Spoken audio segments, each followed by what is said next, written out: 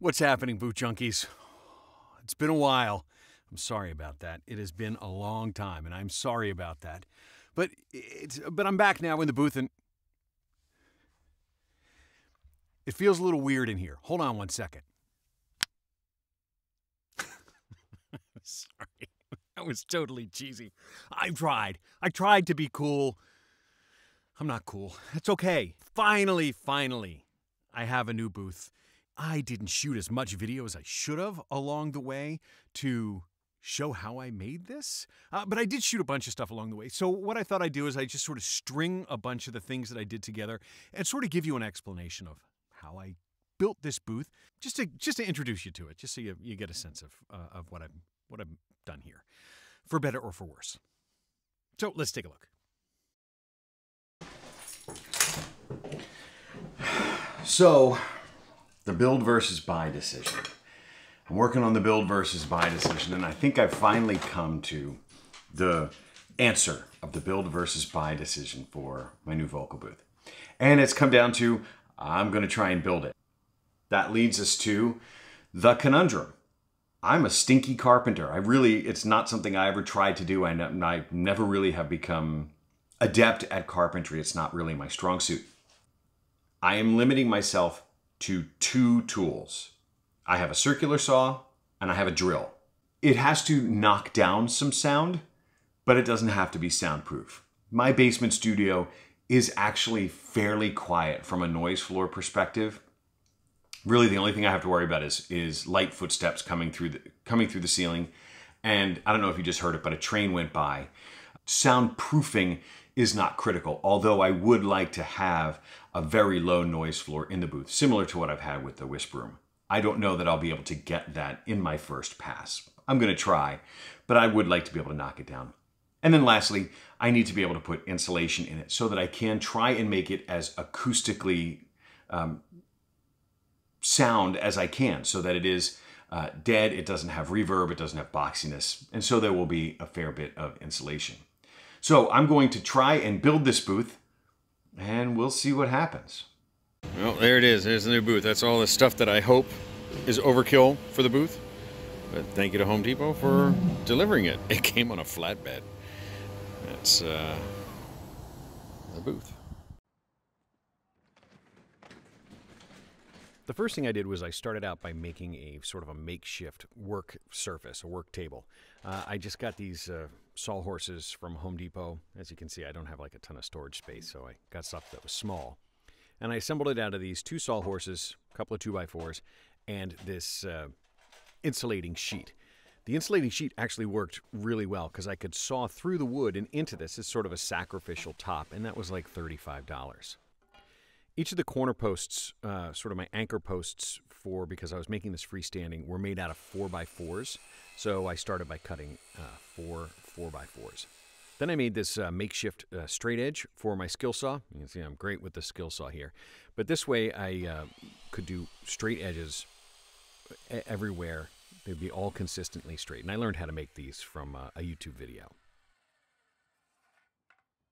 Always wear your dust mask. So what I'm doing here is I'm cutting these panels down to a 2-foot width.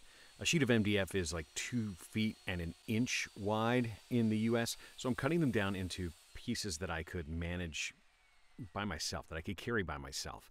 And so I'm just taking these down to 2-foot width and just using that framing square there to make things 24 inches wide. One of my initial goals was to try and create panels that were modular.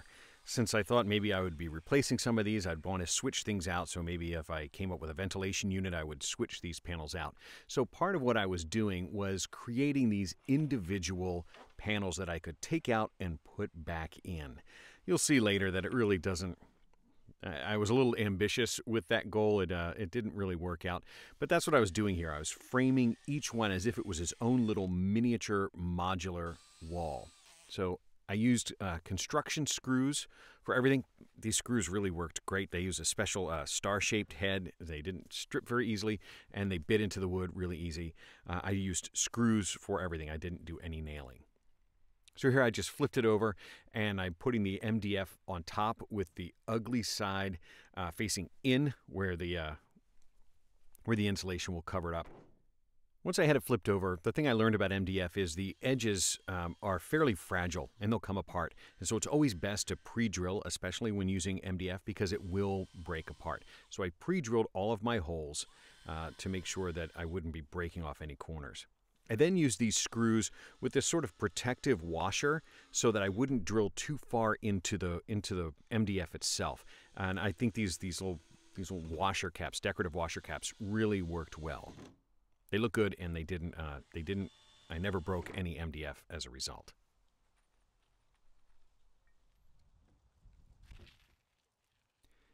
So that's essentially the process for making one panel. So this is like one miniature wall.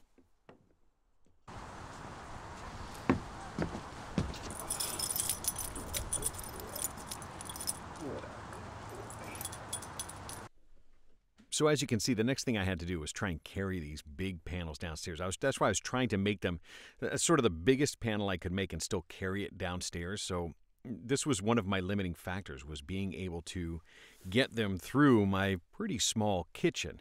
And turns out that these were pretty heavy. So I just sort of manhandled them down. It was just me working by myself. I just tried to manhandle them down into my basement, into where the studio was, as best I could. The walls in this basement are not ideal. I just didn't have the money to go through and replace them, so the crazy wood panel is gonna be there for a while until I can take it down. So then what I started to do is I just started to stand up. I made a bunch of these panels, and I just started to stand them up to try and get them to be where they were going to be. So I was just sort of eyeballing it at this point and getting everything to match up. You can see that's why I used the 4x4. So I had two good solid places to screw together. In my limited carpentry experience, that seemed to be a sensible way to do it. So I had something nice and sturdy, since I wasn't anchoring these to the wall. It was going to be a freestanding unit, and I wanted it to be nice and sturdy. So then I started making sure that they were plumb and would screw them together to make sure that I had a nice plumb corner to work with. So we're on day 2 of trying to build the booth, and so far it's coming along pretty well. I started by making individual, all the way finished panels, making them 24 inches wide so that I could have a 6-foot by 6-foot booth. After doing the assembly, I realized I was going about it wrong, and the pieces weren't fitting together as well as I had hoped. And so I ended up having to trim and shim things together. My cuts were all nice and straight, so everything does meet up. But because of the nature of the 2x4s, everything doesn't line up quite so well. So instead, well, as I go on to day 2, I have to build another wall, and I have to figure out a door. But this time, I'm going to do the framing down here. I was doing the framing upstairs out in my driveway. I'm going to do all the cuts up there to keep the sawdust at bay. But I'm actually going to assemble the framing here and stand it up down here.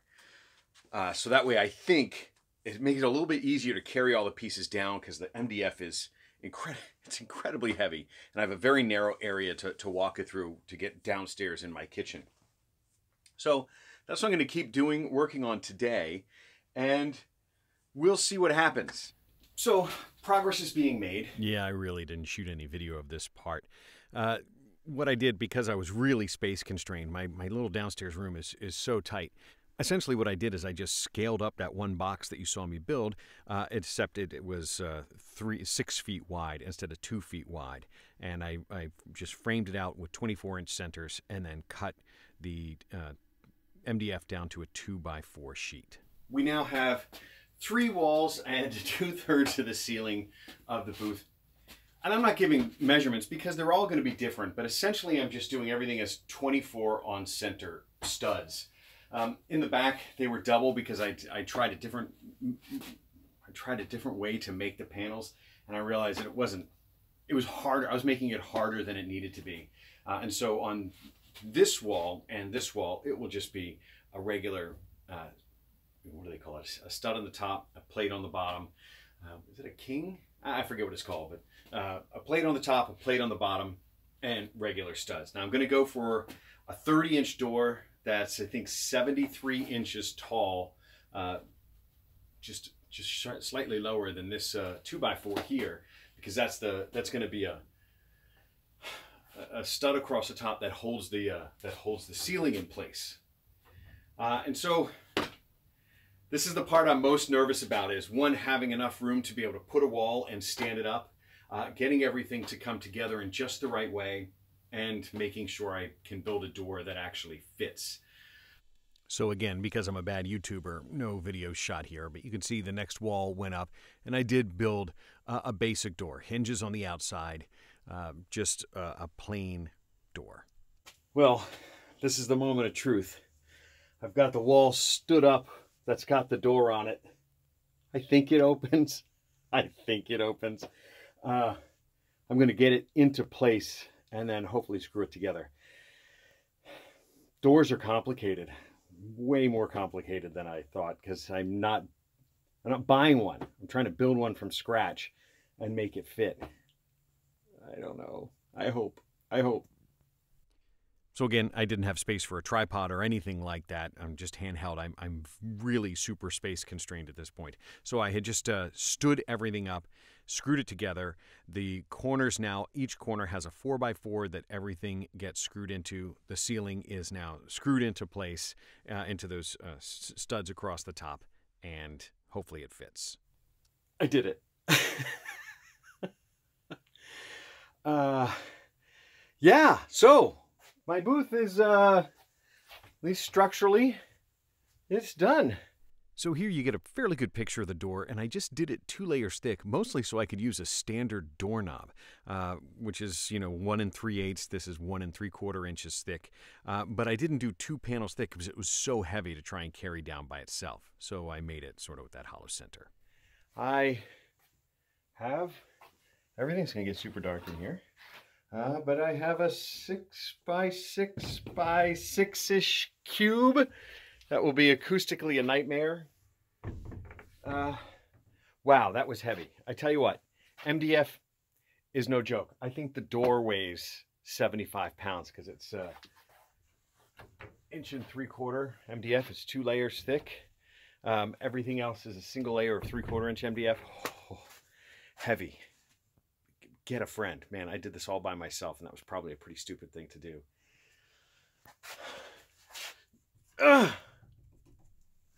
It's all right. What am I going to do? My first time being a carpenter. But I got pretty close. I got pretty close to what I had envisioned. And so the next step will be to test it out. I still got to drill some holes to let cables snake into it. Got to make sure there's power. Got to make sure there's lights. Got to make sure there's insulation, acoustic insulation. But otherwise, it's coming along.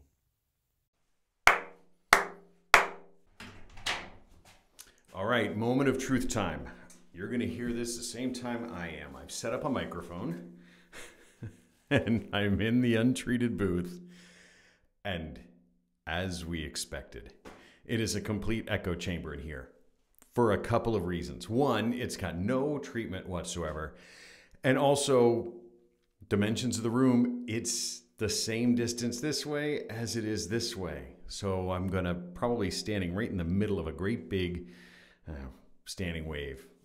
And so I'm gonna try and go through and make some after treatment. So I'm gonna try and do a before and after here. So this is the before. This is how it sounds in the untreated space. Can still hear the outside. I don't know if you can hear the dog barking, but the dog is barking. So as I expected, this does not knock down a ton of sound yet. The insulation may help. It's fairly airtight in here, but it's not perfect. It's not perfect.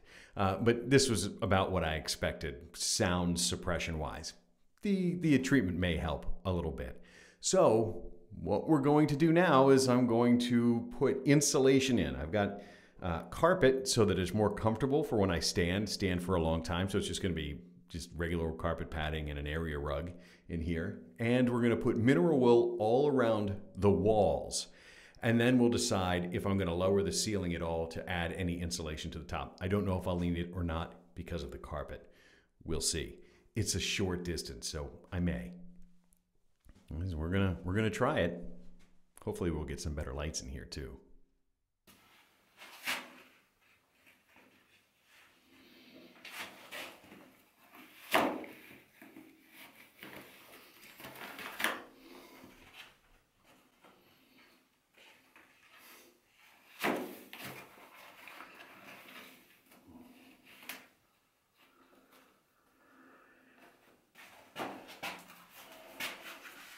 I've said it once, I've said it a million times. When you're working with insulation,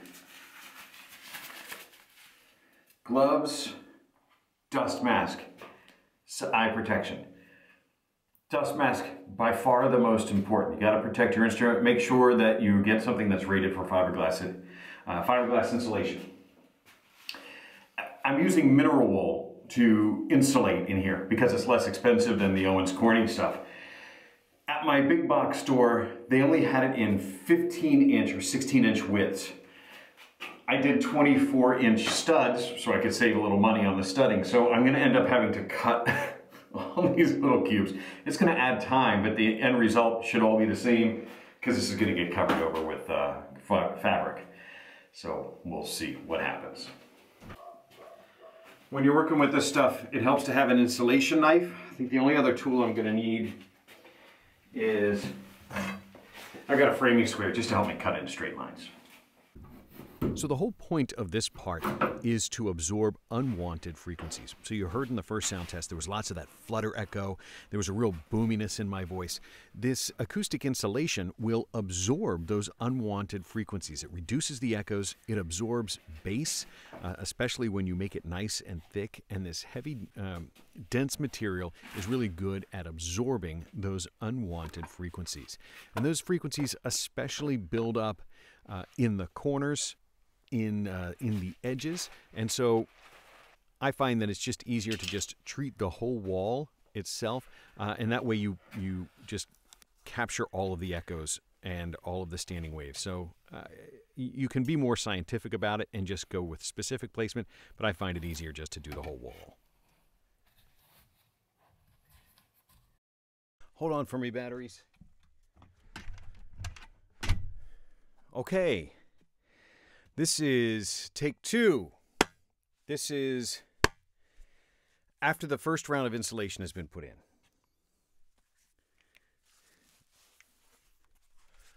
Whew. All right. Still dusty in here, so I can only stay in here for a second.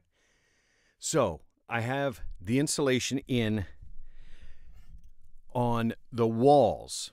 So I have front, back, side to side. Don't have the door. Don't have any ceiling. Still have the bare concrete floor.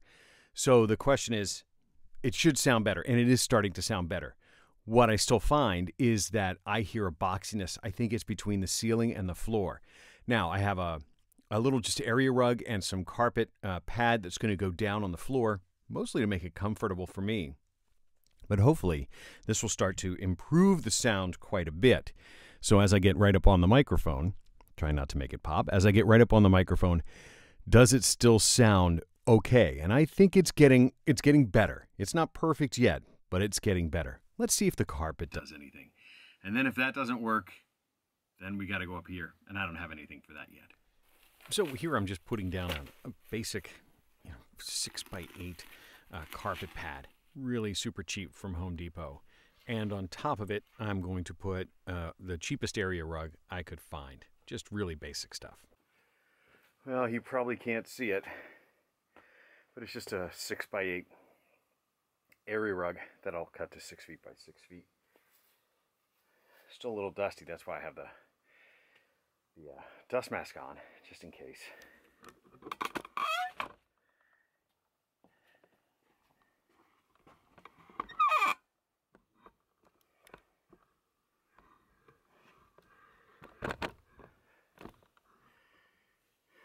We'll do one more test. Let me get the mic set up.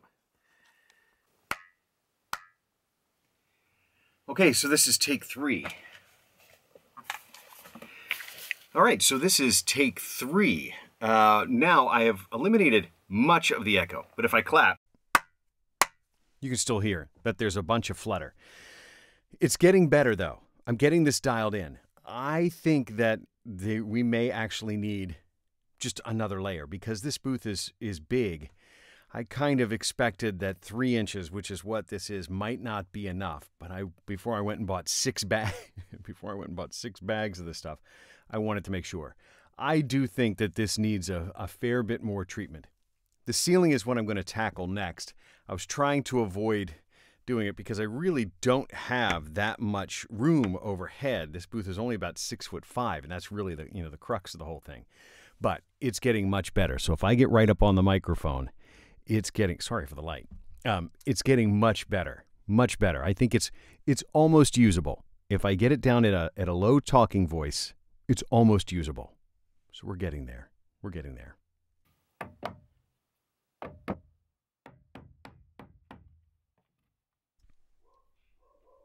Yeah, at the nearby park, there are people playing tennis, and when that happens, Luca was still getting used to it, and he barks a lot. So these are in no way load supporting. These are just here to friction fit the insulation across the top.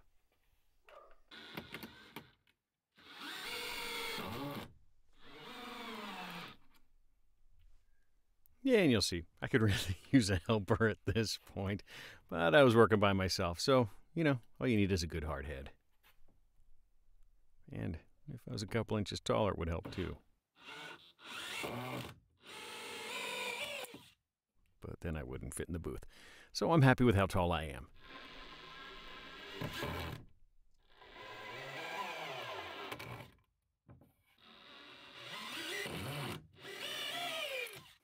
All right, so now we have the ceiling all framed in, and now we'll put the insulation in, and then we'll do another test to see if we do need to add some more.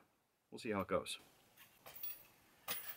Now for the ceiling, I also used 2x3s because this insulation is 3 inches thick. So the 2x3 is the same thickness as the insulation. So I should have a nice smooth, ideally I should have a nice smooth ceiling when I'm done. I'm putting the insulation in an offsetting pattern. That way I don't have a clear seam for the insulation, for the batting.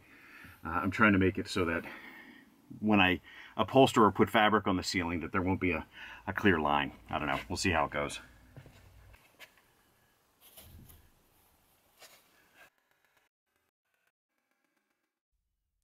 And then I screwed up.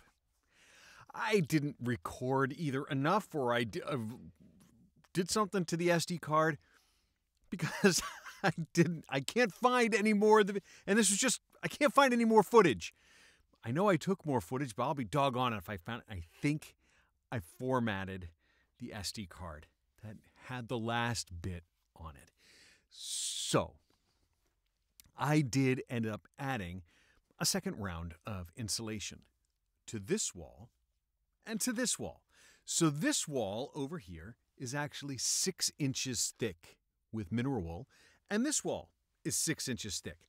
So before you saw that it was there were studs this way.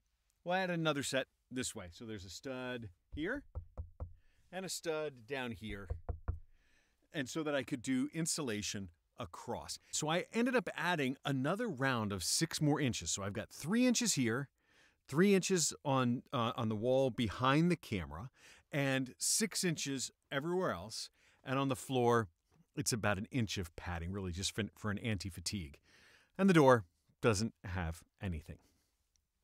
It does, all of this treatment does take the ambient noise from outside a little. I don't hear the trains at all. You can still hear the dog bark. So if the dog barks, I do wait. And if somebody's really tromping around upstairs, you can hear it, and it comes through mostly because the door, it's just not thick enough. I could probably add a second door and have them. It hasn't proven itself to be necessary so far. The whisper room, you could hear people walking by in the whisper room too, because they're not soundproof. After that, which I never made any footage for. I did build a desk, and I'll maybe shoot some footage of for another video of a desk. I mounted a computer monitor, and now I have I still have to put in the mic stands that I had before. I'll probably do something different with microphones. I've got lights. I just got a couple of LED lights just to add some visual interest back there. Purple.